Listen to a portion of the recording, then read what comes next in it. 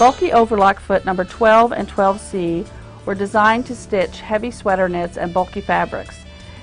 The groove on the bottom of the foot allows the heavy fabric to travel smoothly under the foot as it's being stitched. What it is most often used for is making piping to insert into seams for decorator pillows, garments, and other projects. Foot number 12C works with BERNINA models that have a 9mm stitch width. Foot number 12 works with BERNINA models with a 5.5mm stitch width. The groove or the tunnel on the bottom of foot 12 and 12C is what holds the cord in place as it is being covered and inserted into a seam. The groove on the 12C foot is slightly larger, so it will handle a larger cording than the foot 12. Covering the cord and inserting it in the seam can be done in one operation or in two.